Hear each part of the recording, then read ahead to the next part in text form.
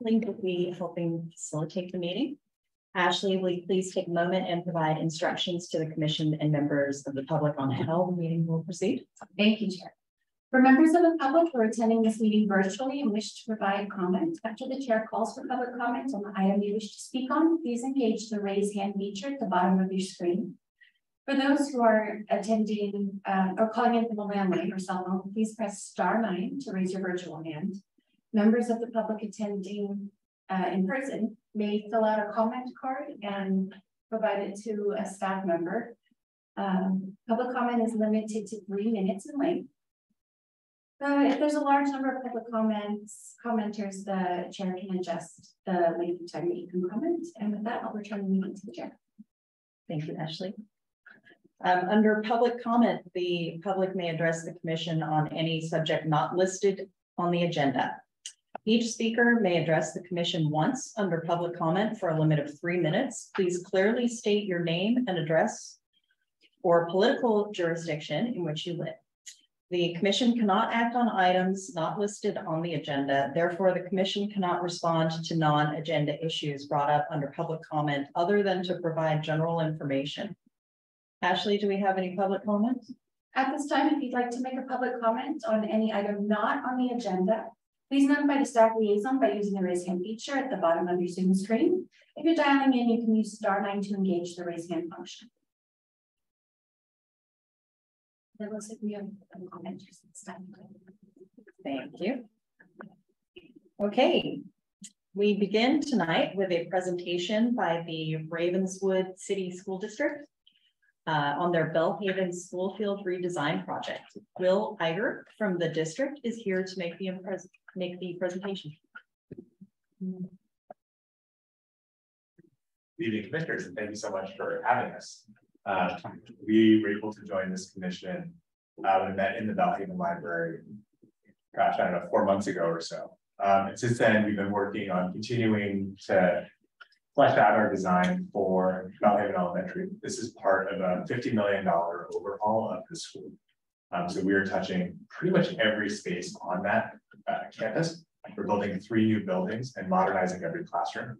Modernizing, I think, is a word probably understates what we're doing. We're really taking every classroom down to the studs and reconstructing it. Floors, the ceiling, the walls, storage space, furniture, everything will be done.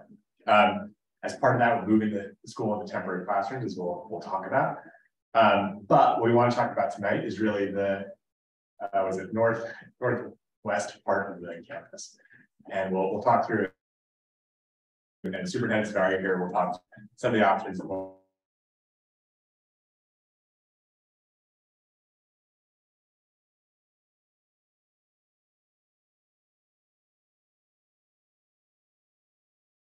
Yes, if you don't mind, Sean, the next slide.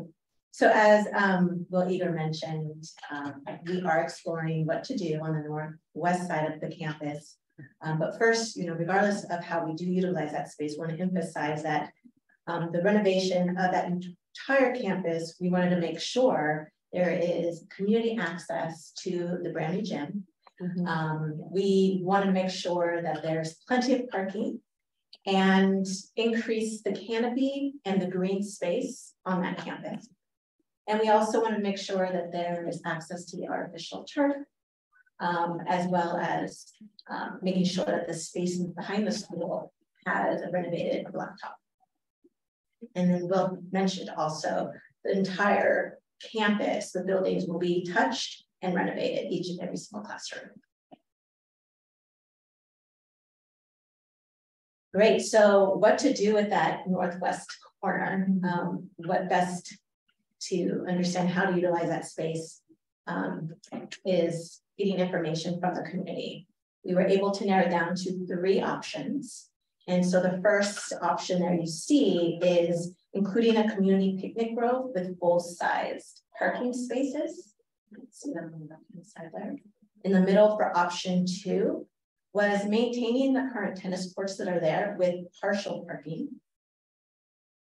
And then option 3 is to consider a community health clinic with mid-size parking.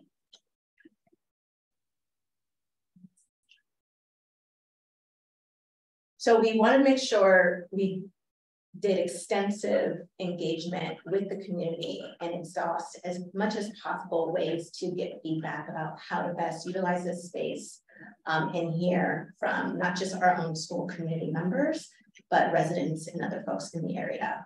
So we made sure that we created a website that included an online poll in English and in Spanish.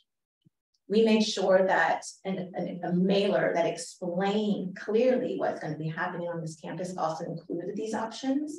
And there was a survey link with a QR code also that took them directly to be able to give feedback. We have a district website, Facebook, Instagram, and we made sure that was also publicized on a regular basis. And then Will Eager and our community outreach, family and community engagement coordinator did extensive outreach in front of local markets, in front of the Boys and Girls Club, and the Belhaven School to ensure that there is that face-to-face communication and that we could get feedback from folks that we typically do not hear through surveys and websites. And we collected there over 100 responses, and you can see some artifacts in the illustrations. And so the results show that the health clinic is favored.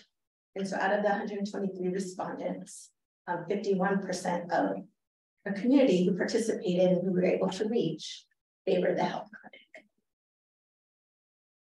Our CBO Will can share a little bit more about the next steps and maybe even some narratives about the results, right? And I'm sure maybe the commission may want to hear that and why maybe the health clinic was top choice.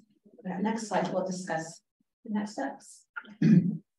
So it's one thing to say, let's put a health clinic here. It's another thing to actually figure out how to build it, right? So once we started seeing some of the results come in, we've kept the survey live just in case folks who are watching now, there's a big groundswell of, oh no, now that we see this, we're really looking at something else. We are trying to have a reasonably open dialogue about this, but we put out a request for proposals to see if anybody would actually be interested in putting a health clinic there.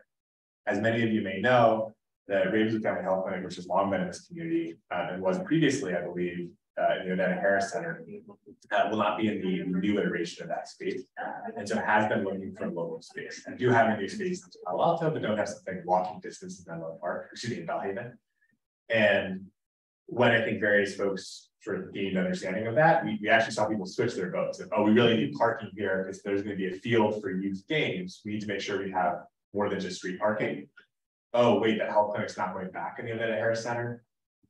Maybe we do need a health clinic here, something local. And we heard from a lot of parents in particular, you know, as a parent who had to go to a doctor visit yesterday, it's a big chunk of your day that gets, you know, sucked out getting to the doctor, dropping the kid off back at school or daycare. Having a health clinic next to a school makes that pretty seamless for parents and families. So it doesn't just locate it centrally, but it does locate it on school property. We're pleased to report that as a result of that request for proposals, that RFP, the Ravenswood Family Health Clinic did provide a strong response, and the board did authorize us to proceed with Ravenswood Family Health Clinic to see if we could reach an agreement. So we, at this point, do not have an agreement. We have not figured all the details out. There are many, many details to resolve, but we are seriously exploring that. One that we believe has significant community support. I am aware that this is the Parks and Recreation Commission, which is probably most excited about the park, not necessarily the health clinic commission, if such commission exists. I would highlight that this is really going to be what we believe is a premier outdoor space in the area. So we're talking about, you know, dozens of trees, a new garden area that's going to actually maintain that picnic area element.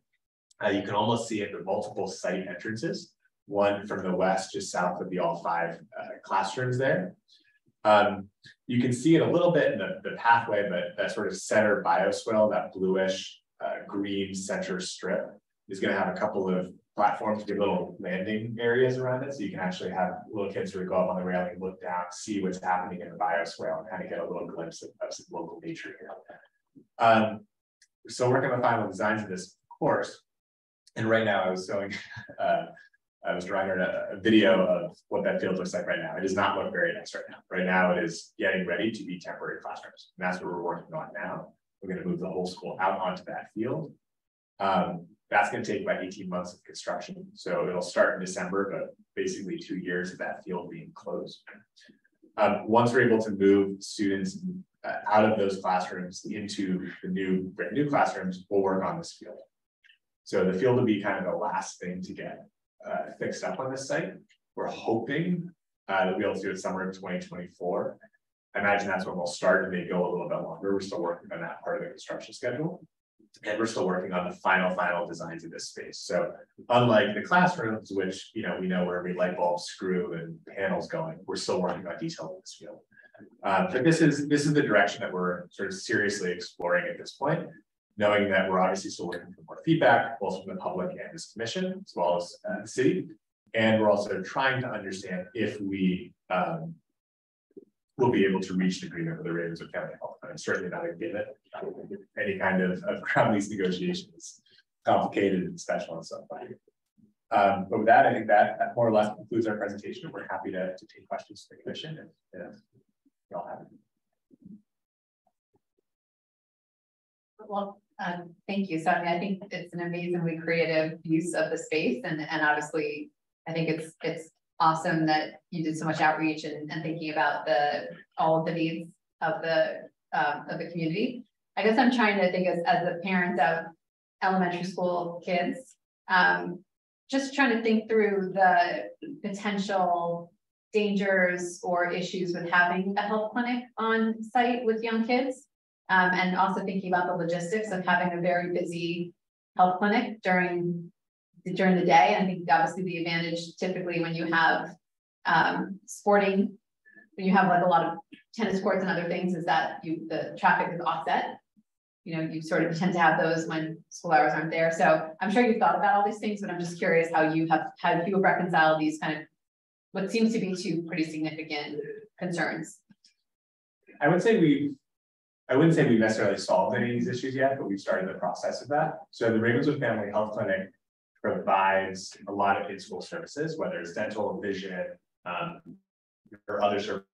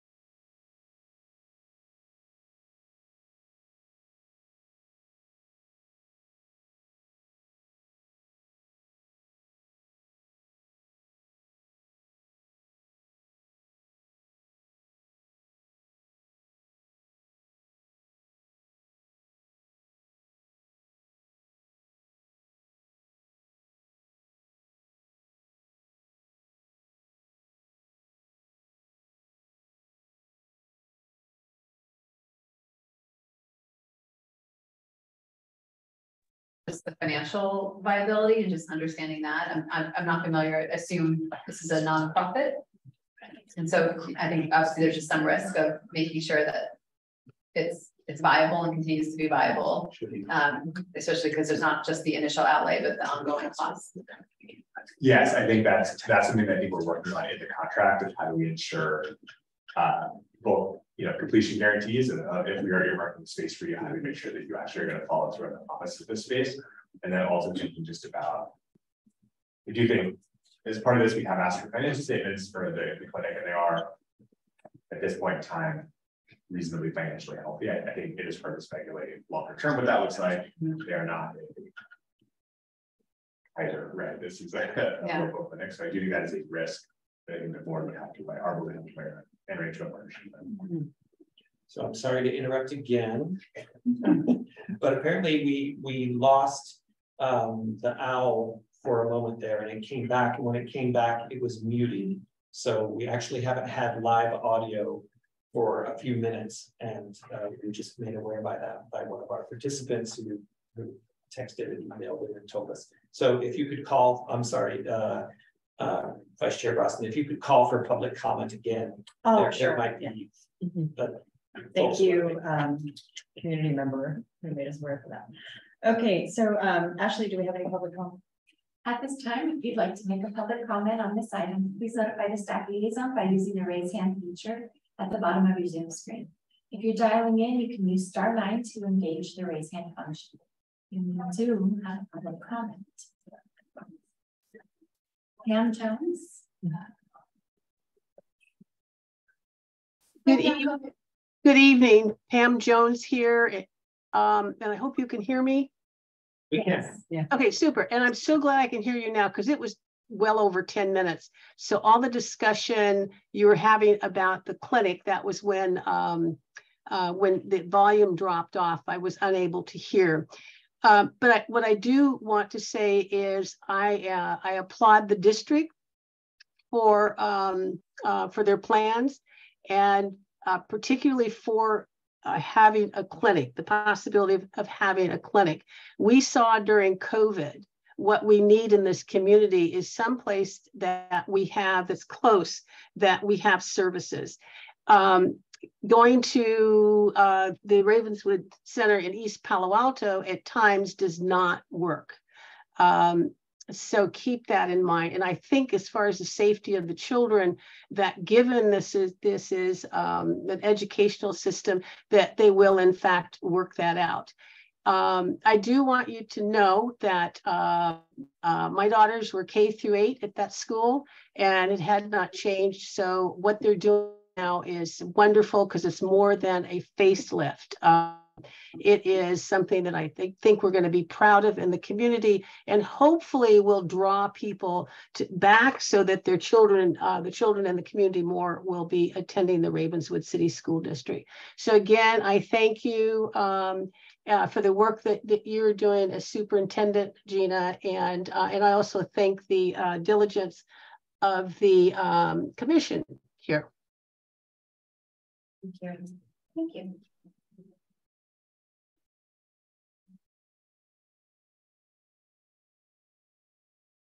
If anyone else would like to make a public comment, please use the raise hand feature at the bottom of your screen. There's one more public comment. Okay, open for Parks and Recreation Commission discussion again.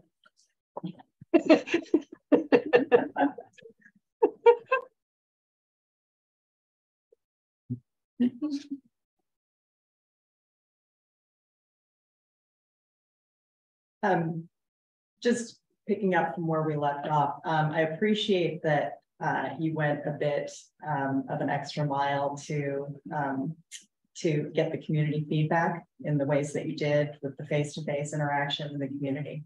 I think that's really important.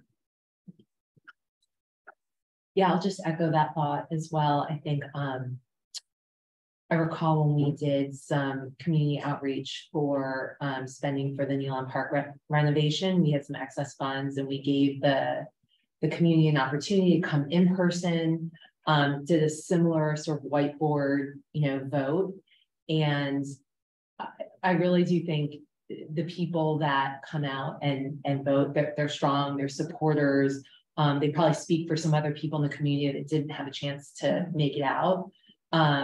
So I think, you know, as much as we as a Parks and Recreation Commission love to see the tennis courts or more open space or less driving, you know, less parking, the idea that this is what the community wants and needs, hearing it from the members, makes me feel better about the direction that you're going. So thank you. We will be installing a lot of bike racks and EV chargers and things. We do want this to be a very walkable space. American makes a very walkable campus. So while we are adding some parking, I reassure the commission that the goal is very much a walkable, livable. I had a question about just access to the field. Is it going to be dawn to dusk kind of? I think we have an existing agreement with the city of Menlo Park for use of that field and maintenance of that field. I believe our policy is to not allow dogs. Although I don't know how strictly that policy has been upheld in the past, but our intent is for this to be more of a youth athletic field, not necessarily a dog field. I meant hourly operation. Dogs to dusk. I think it's dogs to dusk. Oh, no. I was like, we're not going to do dogs. Dogs to dusk is probably not the vibe we're going for. Sorry. Interesting. No, the site would not be dawn to dusk. This is a school site, and it is intended to be a school site. This field is intended to be part of the school, perhaps used by all five from time to time, but part of the school during the school day. And so, we're really trying to reduce what I believe is an over-reliance on fencing. And so what we've tried to do is actually place buildings in a way that creates a natural barrier without it feeling like over-reliance. And so you'll notice that there actually are fairly controlled points of entry to the field. Namely, there are two.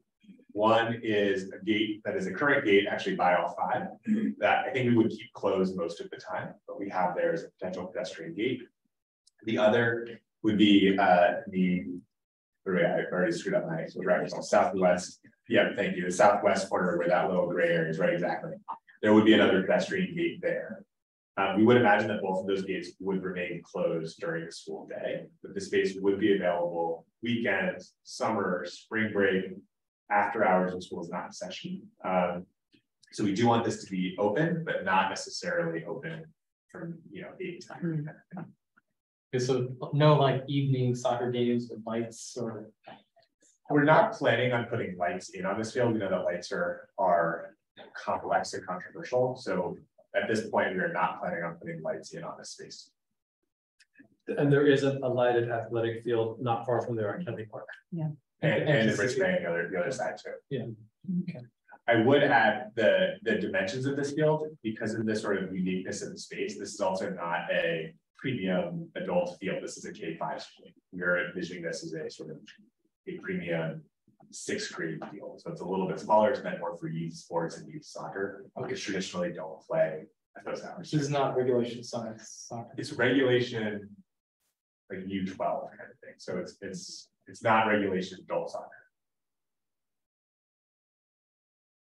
And there is a little bit of a walking loop around it too, which is meant for that's where you're. And that's like that right there. Yeah.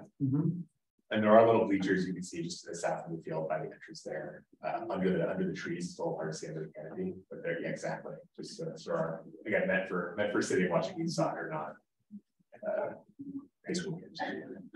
You mentioned that there's an area in here with a platform overlooking. Yes, you can see there's actually many of them. I think the easiest one is to see right there. Yes, there's 4 up there, and they're above the bioswale. So when it rains, the thought is that there's a little bit of a bridge between the field and the school. Again, to have controlled points of entry to the school, but then to have little platforms, any sort of public access side where you can look over to the bioswale and kind of see what's happening there. We've sort of envisioned this little plaques describing the nice club.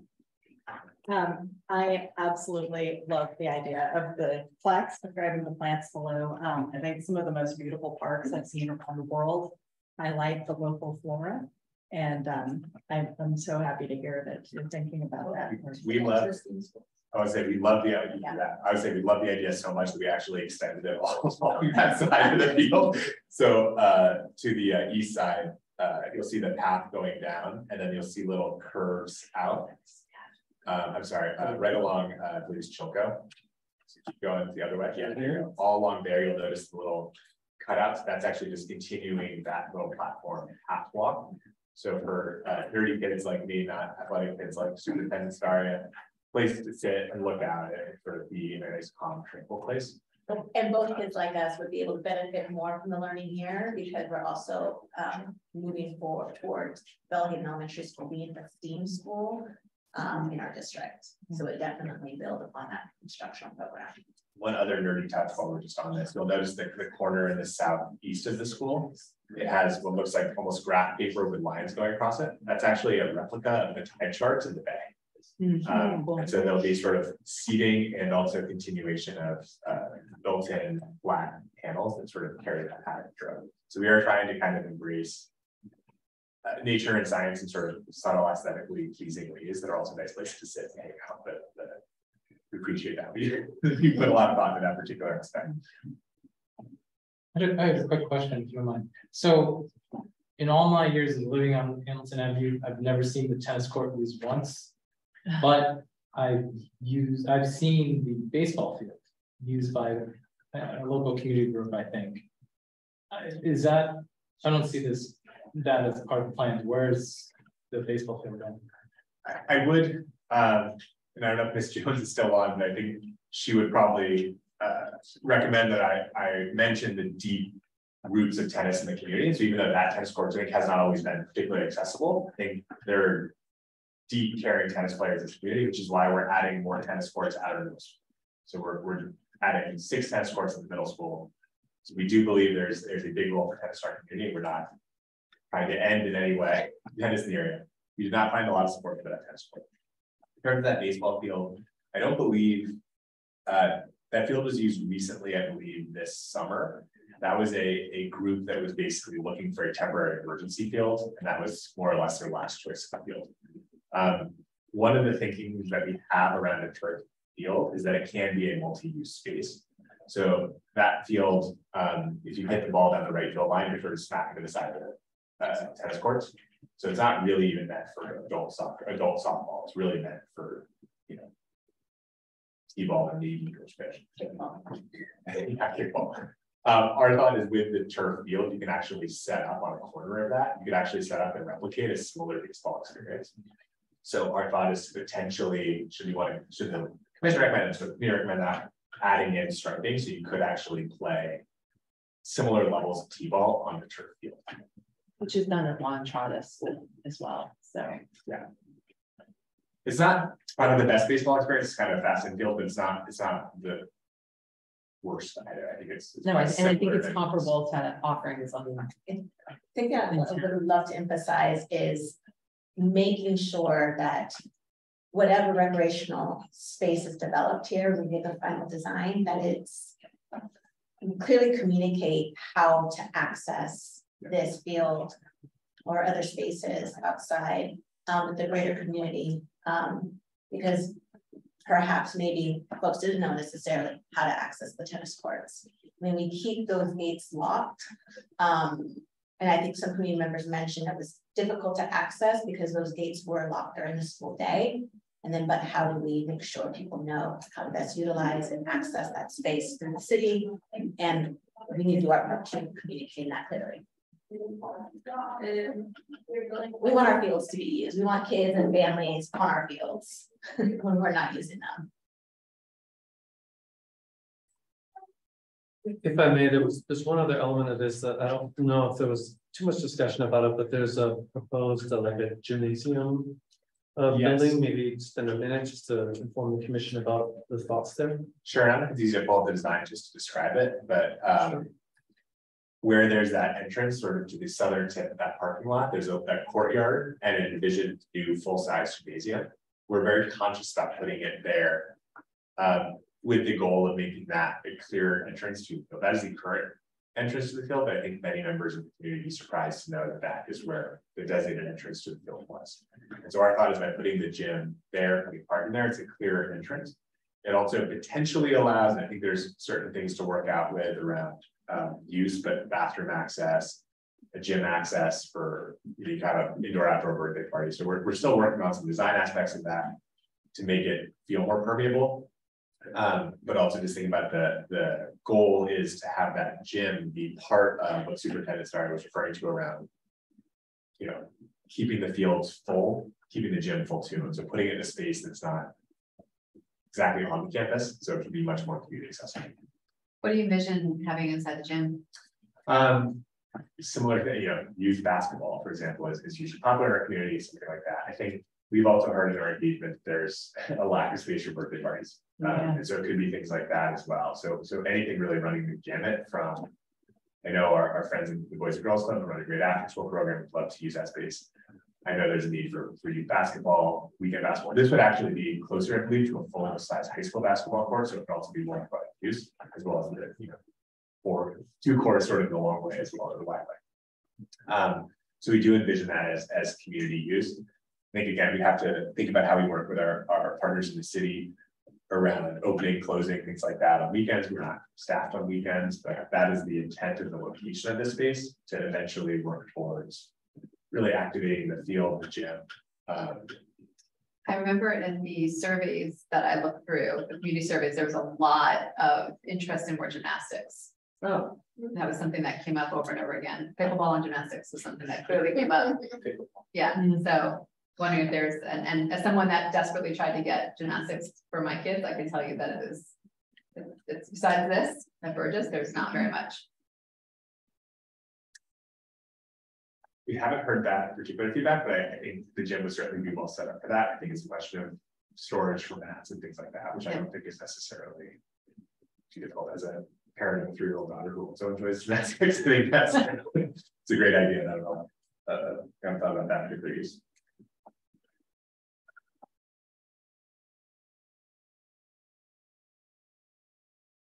all right. Are there any other comments from the commission? Okay. Thank you very much. Thank you both so much. Really appreciate it. Thank you. Thank you. Okay, next up is a study session on preliminary staffing data for the Menlo Park Community Campus. LCS Director Sean Reinhardt will make a presentation. Yes, thank you. I'm just gonna get PowerPoint set up here. So these slides were included in the agenda packet. So I'll kind of try to briefly go through them and really kind of get to the questions or discussion. There may be a nice image of the Menlo Park Community Campus Outdoor Terrace. So the overview here is city staff is recommending that the commission just receive and review this data related to the Menlo Park Community Campus staffing and operations. There's no recommendation or action requested at this time. However, comments, questions, and feedback are welcomed. A little bit of background. In September of last year, City Council, as well as the Parks and Recreation Commission, reviewed community survey results related to the community's desired needs for recreation programs, in particular in the new facility. In January of this year, the City Council reviewed some preliminary estimates. Approximately 4 to 5 full-time staff at that point in time was the estimate would be needed to support the gymnasium, the recreation center, the other spaces in the new facility. In April of this year, also supported with input from the Parks and Recreation Commission, the City Council reviewed proposed programming plan elements for the new facility. And then in June, the city's proposed operating budget included a request for 6 full-time equivalent personnel to support the operations in the new facility. Then on June 13th, the City Council held a public hearing about the operating budget and discussed various strategies to reduce a significant projected budget deficit. The City Council was provided a memorandum at that meeting outlining the necessary costs to operate the new campus and the additional services being provided there. The City Council members requested some additional information and service level analysis around the potential for operating the new campus using existing staffing levels without the additional new staff that were requested. So city staff were to develop that data. It's in this presentation in the packet. Also was presented to City Council for consideration last night during budget adoption. the city council determined to revisit that data in more depth at a future time, no later than September, is staff's recommendation.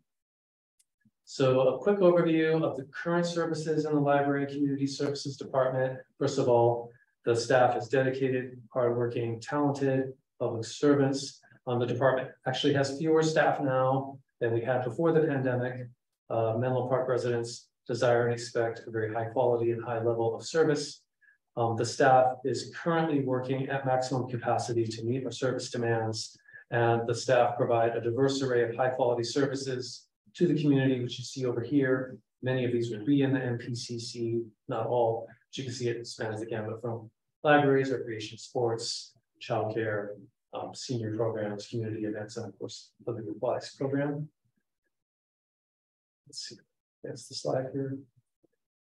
So a summary of the new service needs at the Menlo Park Community Campus that's on track to open during the upcoming fiscal year, probably the first part of calendar year 2024. It's a large, complex, multi-service public facility. It's 37,000 square feet in size on 2 levels. It does incorporate some current programs that are currently operating, like the Senior Center, which is currently operating with this location. We'll move into the new facility. The Youth Center and Branch Library are currently operating at other locations. Those are planned to move into the new facility, but also expand somewhat. And then the new facility very significantly restores services that were there before that have not been there during construction. For example, the gymnasium, the fitness center, the library space will expand from 1 level to 2 levels. New makerspace, new teen homework center. Additional staff capacity is needed to support those programs in the new facility. Also, new public facilities commonly experience significantly increased usage compared to the old facilities they replace, typically 2 or 3 times higher usage, at least in the first few years. New building, people come out and start using it. The former community center's closure, that was the Onetta Harris Community Center, that closure for construction actually coincided with the COVID-19 pandemic. And there were widespread facility closures at the same time because of the pandemic. And there were personnel reductions that were made necessary during the pandemic because of the economic downturn that occurred. And the staffing capacity has not recovered fully from that yet. So this chart shows the staffing levels for library and community services over the past 5 years, including what's projected or requested for the new fiscal year. So you can see right before the pandemic, fiscal year ending 2020, staffing levels were at 71 full-time equivalents. That's when the Onetta Harris Center was operating and so forth. You can see that downturn to 59 after the pandemic, when the pandemic was at its peak, and then kind of a slow restoration of some services as things started to open back up, including the gymnastics program last year. And so you can see what's proposed here, adding 6 full-time equivalent would basically get us pretty much where we were staffing wise before the pandemic, with a slight increase to account for some expanded services that are desired in the new facility. We've seen these images before just to kind of show the floor plan of the new facility, the various functions that are within it. It's very exciting. This is called a dollhouse view. This is the first floor. Going up to the second floor, you can see the various complex spaces. Again, 37,000 square feet. And so the new service needs really related to the new staffing that was requested really are about restoring services in the Belhaven neighborhood that were suspended or reduced during the construction and the pandemic. The gymnasium, the fitness center, the recreation center, the facility rentals that were also very popular. Those are not currently there. The new building will kind of bring them back. Also, the public library space will go from 1 floor to 2. The current Belhaven Branch Library is a single room, 3,500 square foot, small library. The new facility has it on 2 levels, a little bit larger in floor space. These 2 service points. New services that never existed before, a makerspace and a teen homework center being key among them. Also, we currently the senior center is only serving maybe about half as many daily lunches as it did before, and that's by virtue of being on the other side of town from where most of the participants live.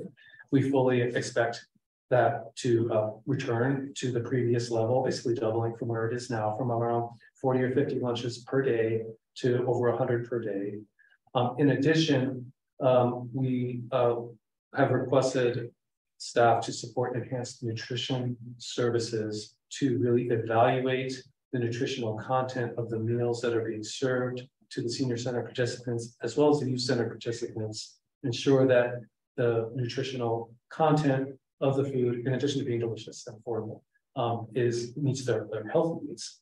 Also opens up the possibility of a number of grants that are actually available for this type of nutrition program, but you have to be able to like quantify what is the nutritional value and content of the food that's being served. So that's why that request is there. And also a new building just has new operating costs, utilities, maintenance, and so forth. So the current overview of the department, these are kind of the major work groups that are involved. Preschool is not part of the Menlo Park Community Campus. Neither is gymnastics. Those are in separate facilities. So we're really focusing on these four teams that are highlighted here. There's library, recreation, sports, and seniors. So you can see that 66.25 current full-time equivalent level. The 6 new proposed would result in 72.25 full-time equivalents. You can see in the red here how those would be distributed if those were approved. This information was in the staff report, and so I won't break down exactly the specific personnel, but happy to answer any questions about them. Image of the front of the new facility. And just to quickly walk through the staffing analysis. So there are some major elements in the staffing analysis. The first is that we're really focusing on those 4 work groups. We're not talking about the childcare, we're not talking about gymnastics, we're talking about library, recreation, sports, and seniors. There are 2 staffing types that we use. Those are the full-time equivalent staff who are, they receive benefits, they're kind of permanent employees, if you will. And then there's temporary, like seasonal help, on-call help. And then there's adjustment factors when calculating the number of staff that are needed for the whole employee. They're human beings or people, they have leaves and vacations that they take breaks every day, they're due by law. There's vacancies that occur, they take time to refill, they have training and development needs. So you kind of have to adjust for those because those hours that they spend on those tasks, which are very important, aren't really focused on like just operating a building and keeping the doors open and answering questions that people might have in running programs. So our current for those 4 divisions, library, recreation, sports, and seniors, not including the new Menlo Park Community Campus. Core services really revolve around staffing the customer service points, like the front desk here at the rec center. You can see there's an individual working there to help people when they come into the building. We have a number of those. There's the opening and closing procedures for each of the facilities. The senior meal program is a major program. It's a daily lunch service. The library circulates books.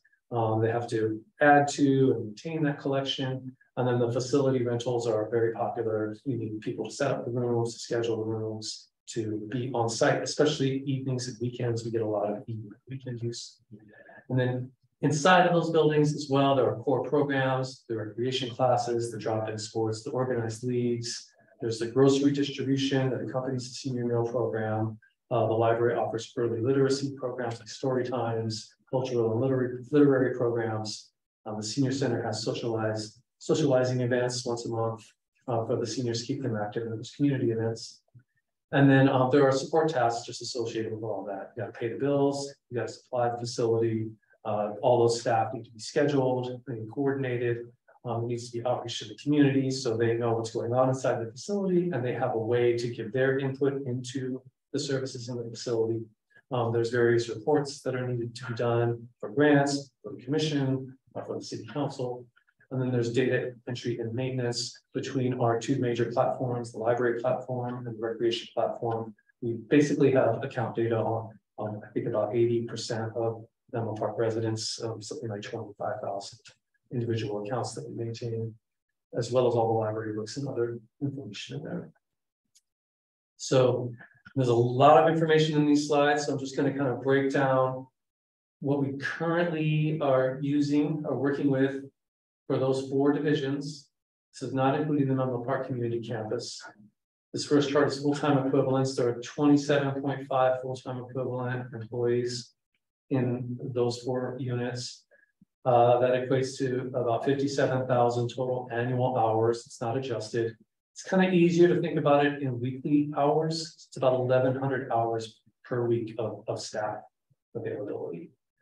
On this side is the temporary and seasonal help. These are our actual numbers for the current fiscal year.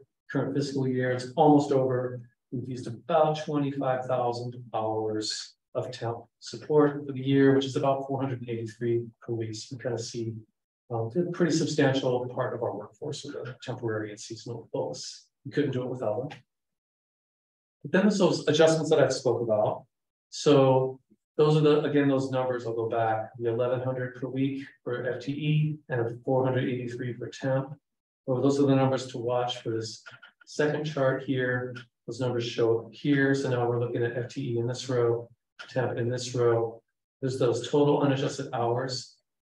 Those folks have leaves that they accrue, vacation, they take breaks every 2 hours. It needs to be a paid 15-minute break. And then there's an unpaid meal break for a longer shift. That's what people have. Sometimes they're sick, and there's sick leave that people accrue. There's also just a little bit of passing time as people are sort of changing the guard or to the restroom and to and from different locations. It starts to add up. Then there's more extended other leaves that occur sometimes. Unfortunately, folks they need to go on workers' compensation, or they maybe have a life event that requires them to take, say, family medical leave. In some cases, there's bereavement leave. There's other forms of leave.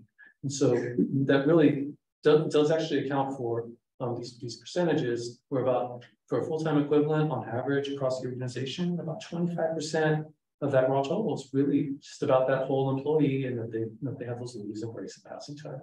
For the temporary seasonal help, they don't really accrue like vacation and other leave like that, so that number's less. So you can see the adjusted column there. Right now we're factoring in about a 10% vacancy factor. It's been a bit of a struggle to recruit and retain personnel. We're still kind of adjusting to the new normal post-pandemic. I also think the rising cost of living in the area is a bit of a factor. So right now we're running a little bit above this vacancy factor. In a good year, we normally would have a vacancy factor around 5%, but we're projecting 10% here for this analysis. And then there is that training and development. This 4%, really equates to like a little bit more than an hour a week of training and staff development and meetings, things like that. So you can see that adjusts that 1,500 total hours in the raw total, kind of adjusted more to about 1,088 that we're currently using in those 4 divisions. And how are those spent? Going back to those core services, those core programs, those support tasks. I won't bore you with walking through every single one of these again, but having to answer questions. So you can see the total amount of time that's really needed to perform those tasks. Again, this is not including the Menlo Park Community Campus. That's this building, that's the gymnasium, the gymnastic, not the gymnastic center, the library, the senior center. So then you just sort of kind of break it down to, here were those adjusted staff hours available at 1088. Here's the total staff hours that are used for those core services at 1078. So you can see currently, that delta we're running per week is about 10 hours, really within 1%. Obviously, there's a margin of error in this whole analysis, but basically what this shows is that we're pretty much at maximum capacity. These other 2 columns just express in terms of hours per year or expressed as full-time equivalent, in case that's easier to sort of get one's mind around. And then moving on, this is a shot of the back of the new building, rendering of the makerspace, rendering of one of the 2 library spaces, the children's library. Okay, and then just repeating the same analysis for the new capacity for the MPCC, right? So this would not include the current staff who are moving in, like the senior center staff that are moving in, not included in this part. The library functions that are moving in, not included here. What's going to really be included here is the additional. The gymnasium that doesn't currently exist is being built. This would be the capacity for that. In some cases, like the senior center is currently only serving about half as many lunches. We expect that to double. So there's some added capacity there. The library is going from 1 floor to 2, so we're not talking about that first floor, we're really talking about that added capacity of that second floor in this part of the analysis. So this is just what's kind of above what we're currently offering. See, it's a smaller set of services. Those support tasks are pretty static because a new building is a new building and it still has kind of that overhead. Okay, same analysis here. We'll be a little faster because we've already walked through the previous one. 6 FTE. You see what that weekly hours is. Our proposal was for about 57.90, and annual temp hours are about 111 hours per week. So you get to see those numbers there. Same kind of adjustments, except we're projecting a vacancy factor of 0 instead of 10% for the MPCC, because new facility, we would not want to leave any positions vacant, at least in the first year or two. We want to make sure that it's fully staffed at all times. If a vacancy occurred, we will move immediately to backfill it or give someone a provisional assignment or something and not maintain the vacancy factor there. So you can see that adjusts the 351 hours per week down to 269. And again, here's that breakdown. Again, this is the new capacity for MPCC. There will be additional service points like the second floor of the library, a new service point for the gym that doesn't currently exist, and so on down the list. And so that sort of leads to this chart, and we're almost done here.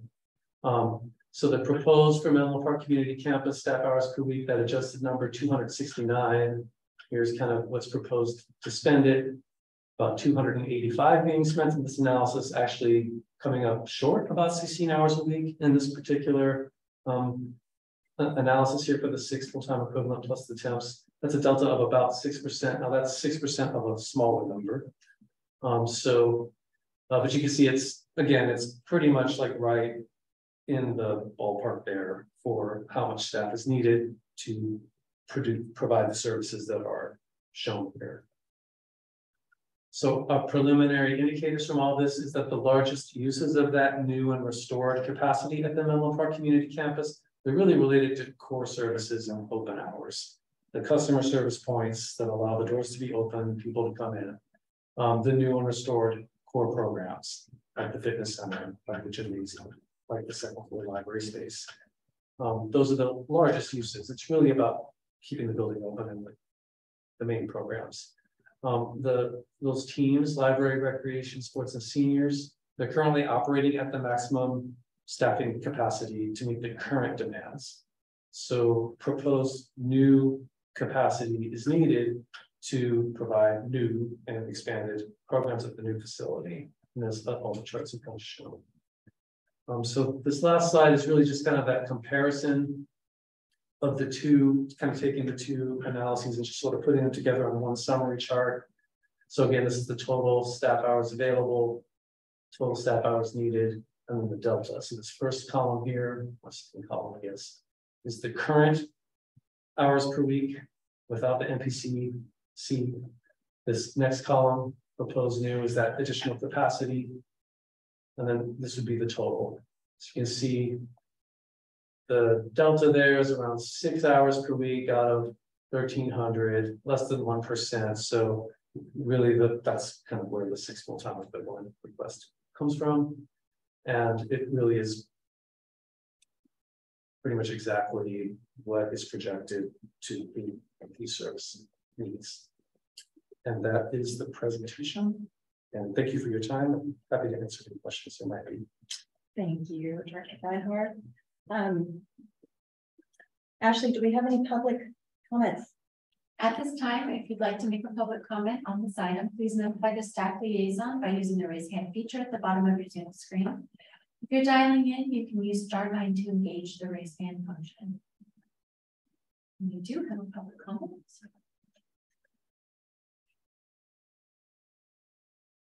Pam Jones. Yes, good evening again.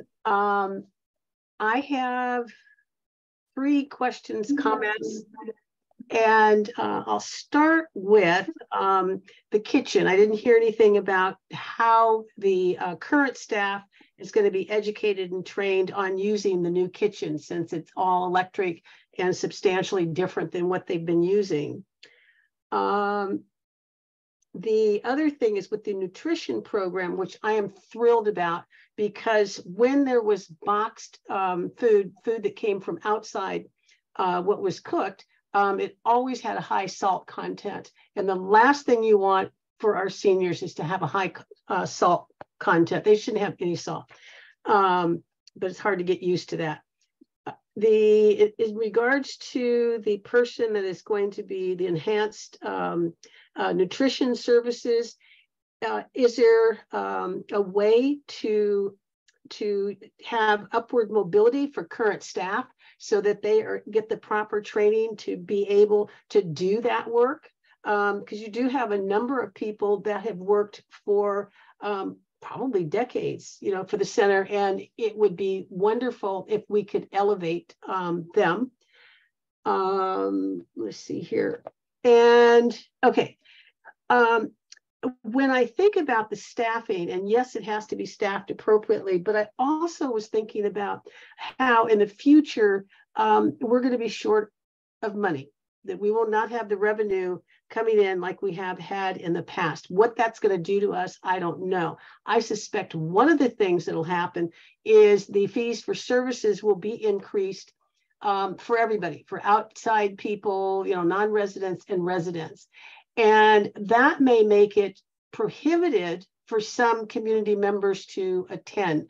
So I'm wondering if we can actually begin to take that part into consideration, because it would be very sad that if we had to lay off people after we had all of these programs.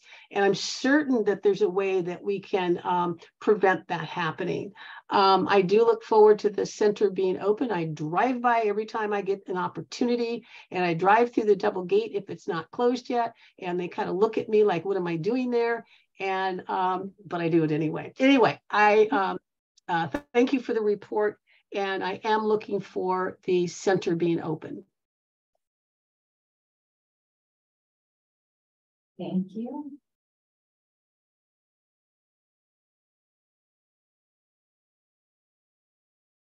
And if there's no other public comments. Yes, one in the back. Hello, everybody. So my name is Elise Stein, and I am on the Library Board Foundation, but I'm here as a Menlo Park resident.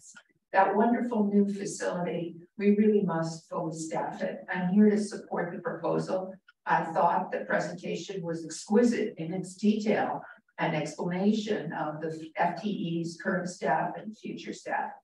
Without the staff, that building is just an empty shell. And we've been behind the 8 ball in providing the services to the community here for so many years. We really cannot step backwards at this point. If not now, when? So I'm just making the point that we as a community really need to commit to the center, and you can't run the center without staff. If there's no other public comments, I'll turn it over to the chair. Thank you. Thank you. Okay, discussion is open for the commissioners. Excellent presentation. And I guess my question is around the staff. Like I echo your thoughts, like a building is just an empty space without people that know it and can work in it. I'm curious to know how challenging it will be to find staff. I ask this because I've met with a number of different organizations, not ones that you've included here. So I'm just curious because these are different ones, but I've sat in with the Menlo Park City Police, and they've had a hard time staffing. Speaking with Karen in gymnastics, they've struggled with staffing, and then even speaking to some of our sports vendors, they seem to have a challenge staffing as well. So I'm just curious, do you anticipate, even though, we need to hire 6 or 7 individuals, are we going to be able to find those individuals that will be able to commute here or live here and work for the type of salary that we're offering? Yeah, thank you for the question, and I think it actually gives me an opportunity to address one of the public comments, at least partially. So we're very focused on developing our current talent to, advance toward whatever their career goals may be. And so, we're always very focused on our internal candidates, helping them to kind of achieve that goal. And when we have opportunities, that open up, many times we found that folks have gotten promotions, or in particular, gone from that temporary seasonal help status to that like benefited full-time equivalent status. And so, so we're very focused on training our staff to, adapt to kind of new tools, for example, new kitchen equipment. And we're very focused on encouraging and supporting our temporary staff to be competitive for like the permanent positions so that they can advance into that. And we've been very fortunate that we've had many folks who started with our organization in these kind of temporary seasonal roles, and then they do actually move on and get promoted into these like permanent roles. And I think for example, like the kitchen team and like the nutritional services coordinator, I think where we kind of have a built-in pool of really great candidates who we think would be very competitive for like that position. We'd certainly be looking at our internal folks first. As far as like recruitment and retention, just in general, it sort of depends on the position. We've been very successful in some positions, in particular the benefited ones. Those seem to draw a lot more like response. With the temp positions, it's a little hit or miss, and it really kind of boils down to, I think in most cases, the compensation, the hourly compensation, and how does it compare to, say, retailers or food service. And that's where we struggled a little bit on like some of the really kind of the lowest paid of the temporary personnel, because in addition to the hourly rate, which like say if it's $18, $19 an hour, which maybe is great for a high school student who just wants extra money for the summer, it's not really something that's going to be sustainable for someone who's like trying to earn a living. And in addition, when you see like other, like say retailers paying several dollars more than that, and on top of that, they can provide more hours, because our temporary personnel were limited to the number of hours per year we can use them. So there's all those factors kind of involved, but again, it's kind of depends on the position. And so it's kind of case by case basis. But if I'm understanding you, the idea would be we'd have a natural funnel of some temporary workers that we could identify for these full-time roles, and have that process work. And there, it wouldn't be that we have these job recs out and we're not able to fill them. There is some sort of funnel of people that you expect would like to have those roles, and then we'd be more backfilling for the temp roles. Yeah, really. So the permanent full-time roles, yes, our focus would definitely be on the staff who are already here, because they know the organization, they have experience with us. We've been training them to make that transition. And also those roles tend to be just more attractive because they do receive benefits. They're full-time in most cases. Where we have a little more difficulty on the recruitment and retention side is in the temporary and seasonal help, because the benefits are very, very limited. Gotcha. There's only a limited number of hours, and just the overall compensation is less. Gotcha. Okay.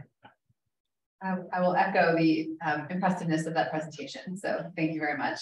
I'm curious, have you been able to harness volunteers in the community at all? We've been very fortunate to have volunteers help us in a number of ways. The pandemic kind of set us back a little bit on that. Volunteer programs, some of them sort of dispersed and have yet to return. A key one is like the homework support center. Prior to the pandemic, we had a number of really dedicated, really skilled volunteers who were helping tutor students one-to-one in small groups after school. And it was a very robust program. Pandemic really kind of put the wet blanket on that. And then of course, now we're building a new center with a new homework center. So we're looking to volunteers probably to help with that program. Also the senior meal program that does benefit from some volunteer support. I think where we get the most volunteer support is really more in the fundraising capacity. So for example, the Friends of Menlo Park Library, they do pretty substantial fundraising through taking donations of books and selling them and then using the proceeds for library programs. And the Menlo Park Library Foundation, we have one of our commenters tonight, they do the same more for like capital one-time projects. Those are all volunteer. So for the new facility, we definitely are planning to use volunteers. However, there's sort of a limit to how much you can kind of put on volunteers, to like operate up, a complex program. So we make the most use of them as we can, but there's a little bit of a ceiling as far as what you can kind of give to them. And I might add that we have some of the same issues with volunteers that we would have with temporary staff, which is recruiting and retaining. We can't require volunteers to show up for shifts necessarily. So there are limitations to using volunteers, though they're very important to the organization. The administrative overhead. That's a lot. So I'm curious, did you get feedback from the council yesterday about this, or I'm curious what the next steps are related to this? Yeah, I'm really so appreciative of our city council because they really approach every issue, including the budget, with the community's best interests in mind. The city is facing some pretty significant budget deficits, and I won't go into all the reasons why. They're outlined to some extent in the staff report. And so they're really looking at how do we make the right decision for the short term and the long term for our community. So some of their feedback really was, we need to take a deeper dive into this. And so let's bring this back so we can have that more robust conversation about it. Also, 2 of the city council members weren't present last night, just by happenstance, and they really didn't want to tackle something like this in depth without those council members there. In particular, the vice mayor was not able to be present in this facility's in her district. Some of the feedback from city council members were, we definitely want to take a closer look at this, totally understand that there's a lot of need and desire on the part of the community for this center to fulfill our vision for it. But it does come down to, what's in the best interest of the community in this moment where there's this budget deficit, how do we resolve that? And this is only one of several different things that they're kind of looking at in the discussion.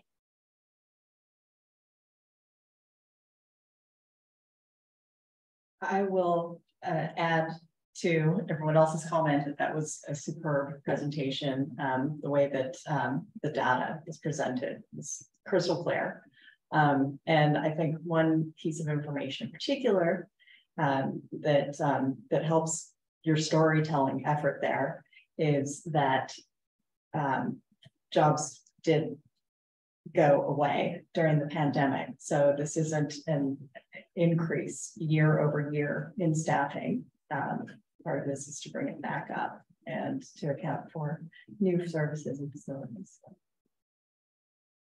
Well, thank you. It's been quite a journey since 2020 for the Library and Community Services Department. With a great team. Are there any other comments? Yeah, this is a little anecdotal, so forgive me, but I've been attending the Belhaven Library Storytime Hour with my young one, and attendance there has been pretty low. I think there's an assumption here that with the new facility, you expect like 2-3 times higher usage. I guess that's based off of the former Omega Harris attendance, right? So I was wondering, maybe we could do a better job with outreach, perhaps, in terms of maybe a bilingual offer. I mean, I don't know if that's already factored into, outreach to the members of the local community, saying, hey, first of all, the facility is open, it's available for you guys to use. And then just, again, I'm personally, I'm so looking forward for it to be open and to create a vibrant space for everyone to use. So, yeah. And thank you for that. So the estimate of like the increased usage really is drawn from like other communities that have built new libraries, new community centers. It's very, very typical that you see that doubling, tripling of usage, at least in the first year or two. So we're like fully anticipating that. The Bellhaven Branch Library, I think one of the reasons why it was included in this project is that it never really did what I think was envisioned when it was first built, I think in 1999. It still really feels like it kind of functions like a school library. And it never really has gotten, to my knowledge, the level of use that it probably could and will have with its own kind of really just kind of dedicated like public library facility. And what's more, having that at the same location as the swimming pool, gymnasium, the rec center, and the event hall, there'll be just a lot more convenient and a lot more synergy for residents who are using it. One of the comments I hear, and Nick, feel free to jump in, is from folks feel like the Bellhaven Library doesn't quite meet the needs, especially of like adult visitors.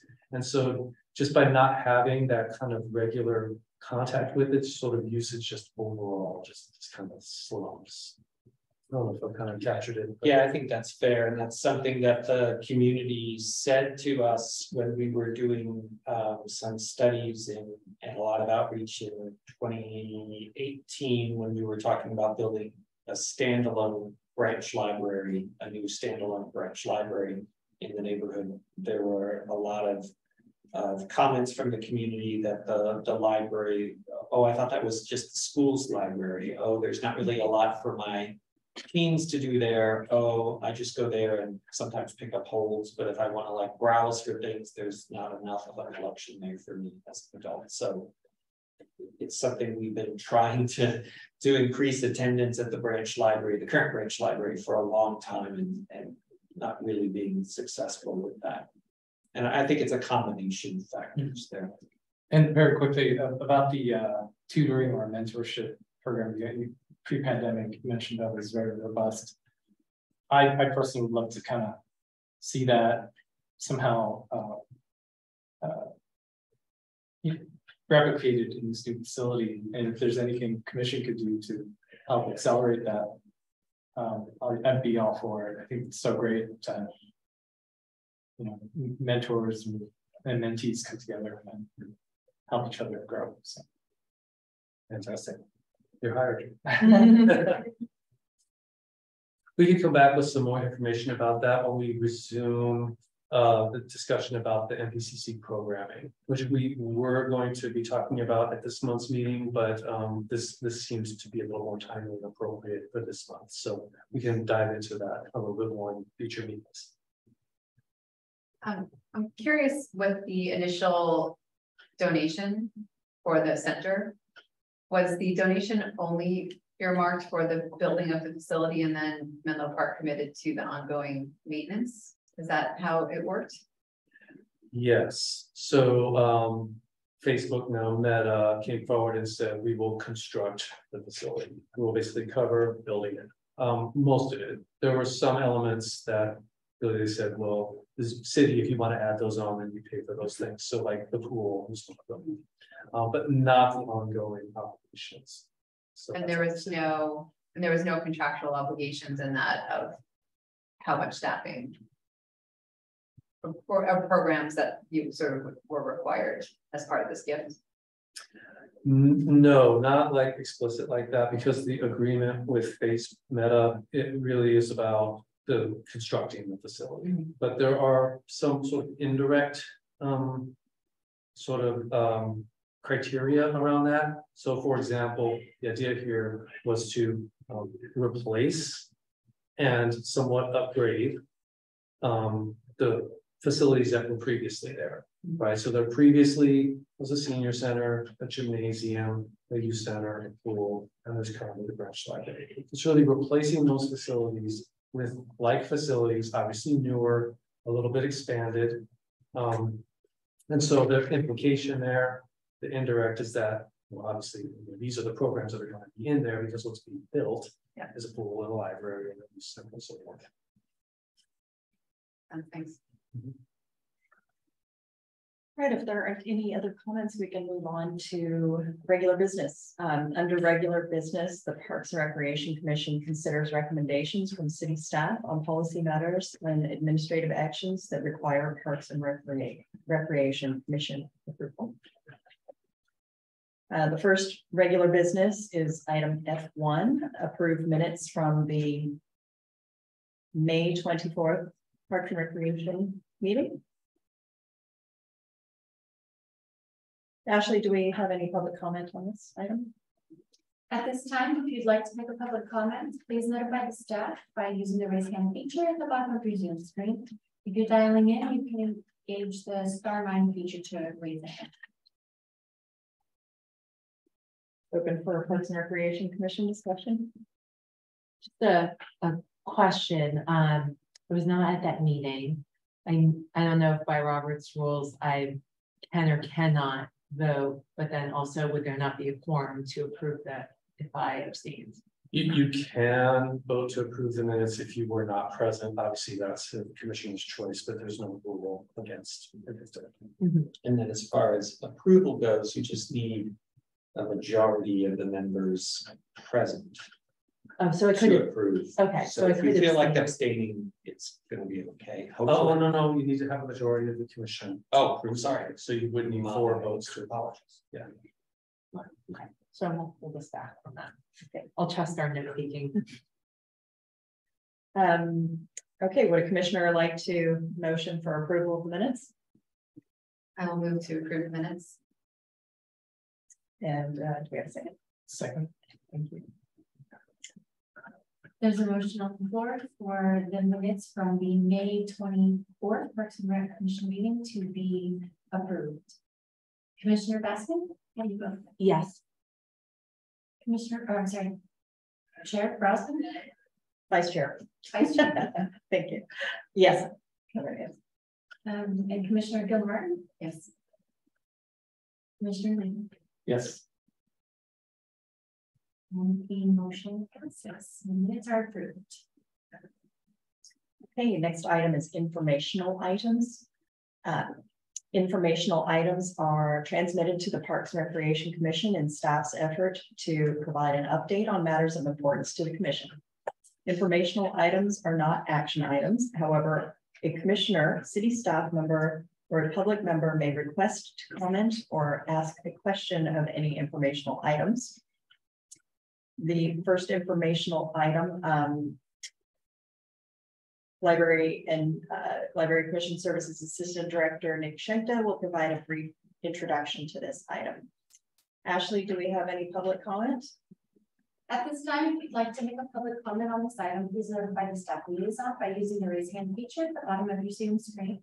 If you're dialing in, you can use *9 to engage the raise hand function. And again, this is the call for public comment on the department updates. And in this time, it looks like there's no public comment. I might have done that before. It's Yeah. okay. Okay. I was just gonna give a very brief introduction to it. The department updates are there in the packet. Just to highlight a couple of things. You've heard a lot about the budget and the budget hearings already. The library's summer reading game is going on right now. A lot of activities for kids, including a puppet festival, which I was like, that's not going to be popular, but we had like 120 people at our first puppet show, so the puppets are still really popular. For the Parks and Rec Commission, there's a lot of events going on this summer. We're bringing back the sort of larger community-wide events. We had a Juneteenth celebration at Carly Park. It was great. Thumbs up on the tacos. The 4th of July parade and celebration is coming up. So there will be a parade down Santa Cruz, and then kind of a festival and a band and some food at Fremont Park. And the summer concert series kicks off, I believe, July 11th and is weekly. I think there's 6 concerts for at Fremont Park and 2 at Carly Park. Something to highlight, annually, we do close the athletic fields in order to rehab and condition them so that they're in good order throughout the rest of the year. So there's a schedule there in the packet about the athletic field closures, just in case you get any questions about that from the members of the community, because that is something that comes up every year. And then we started putting some statistics in to the packets. So take a look at those and see those look good. If you have questions about them, if you think we should be reporting back sort of other things to the commission, or if there are other things you'd like to know about, let us know and we can try to include them in upcoming reports. The idea is to have these monthly, quarterly at the very least, but we'd like to try to have them monthly so that you can sort of see what's going on. And some feedback we got from the Library Commission is that it would be useful to have kind of year-over-year statistics, so they had something to compare them to, and maybe even have them a year pre-COVID and now, so that they could see how things were maybe recovering and not recovering in certain areas. That turn it back over to the Vice Chair. If you have any questions or comments, happy to field those. Maybe we should ask for public comment again now that you have given your report. That's fair. At this time, if you'd like to make a public comment on this item, please notify the staff liaison by using the raise hand feature at the bottom of your Zoom screen. If you're dialing in, you can use the *9 feature to engage the raise hand function. No public comment. No problem. Okay. I'll say the July 4th parade was always pretty amazing. Like I'm pretty younger. I'm really glad to be back. I'm really looking forward to it. Yeah, I previous years I've dressed as Uncle Sam and walked in the parade, but I don't have the facial hair for it this year, so I don't think I'm going to do Uncle Sam. I sort of have a reverse Uncle Sam going on right now. But I'll be there, and I know a lot of staff are really looking forward to that. It's a lot of fun. Okay, if there's no other comment from the commission, Assistant Director Nick Shankton will provide a brief introduction to the tentative agenda calendar. See if I can get this up on the screen for you guys. Pardon me. Switched away from it on my screen just as I started talking about it. Okay, here we go.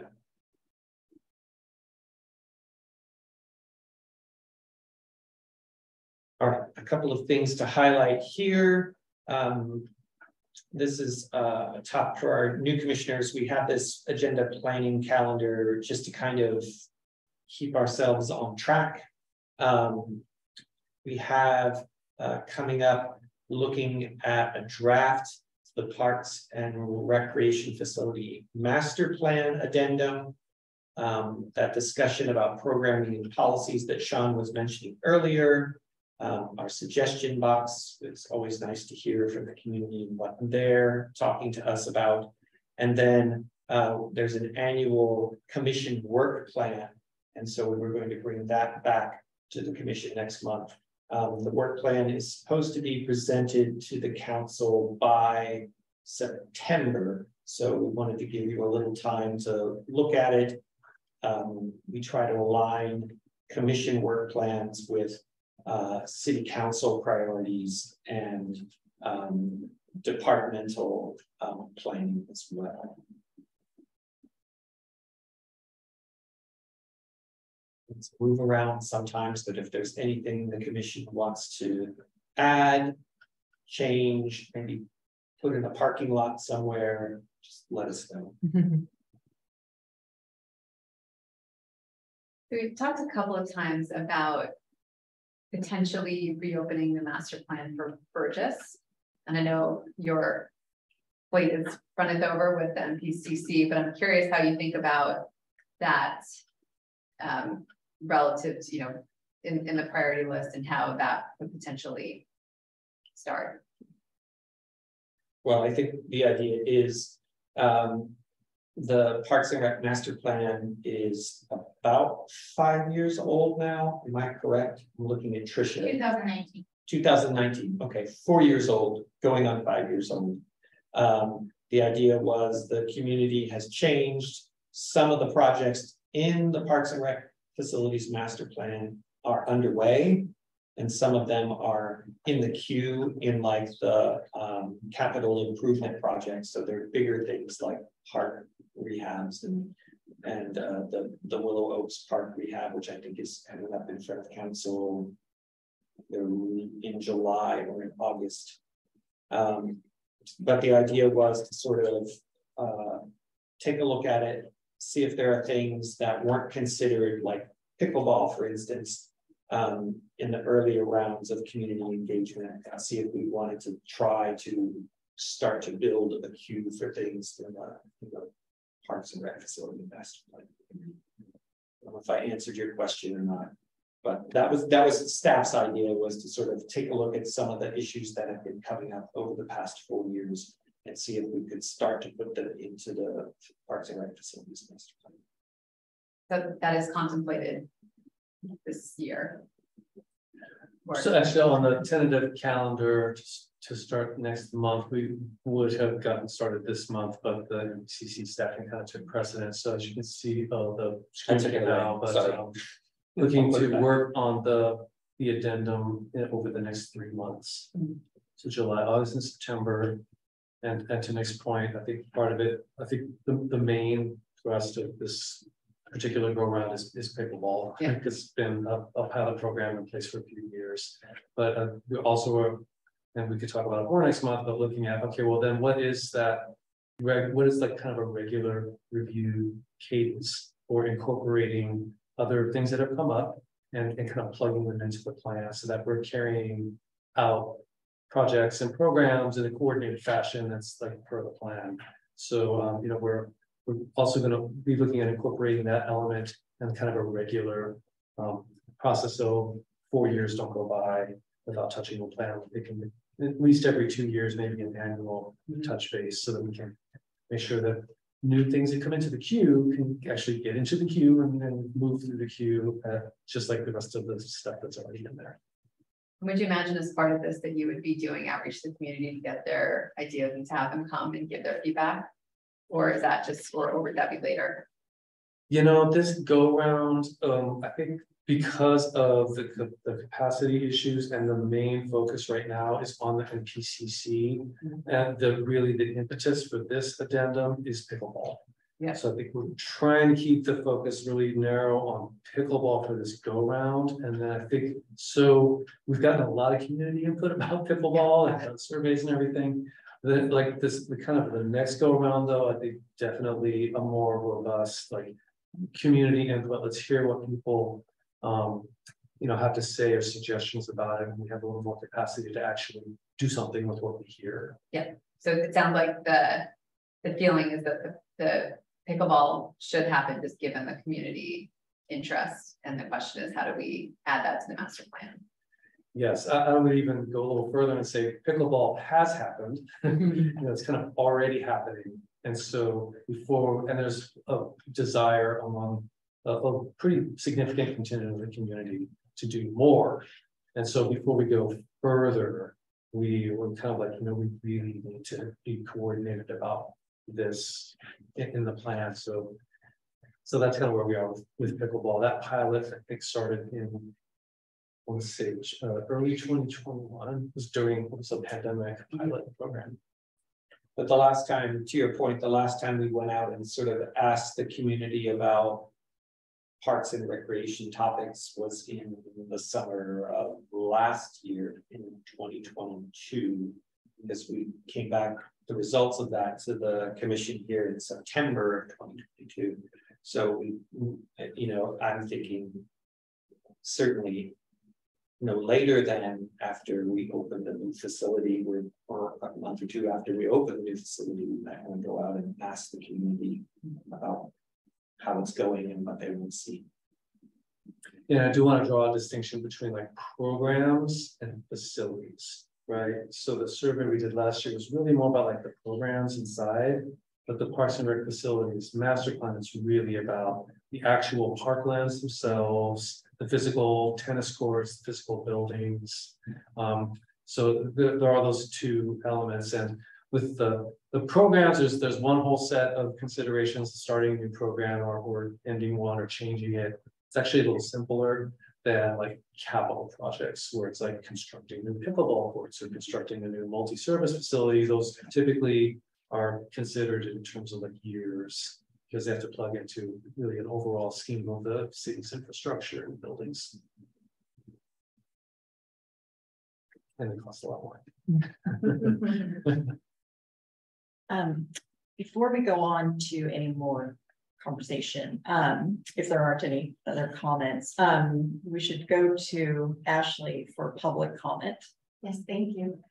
At this time, if you'd like to make a public comment on this item, please notify the staff by using the raise hand feature at the bottom of your Zoom screen. If you're dialing in, you can use *9 to engage the raise hand function. We do not have any public comment. Okay, all right, thank you. Is there any more public or comment from the commission? Okay, the next item is around commissioner reports. Would any commissioner like to make a short report out on items of interest to the entire commission?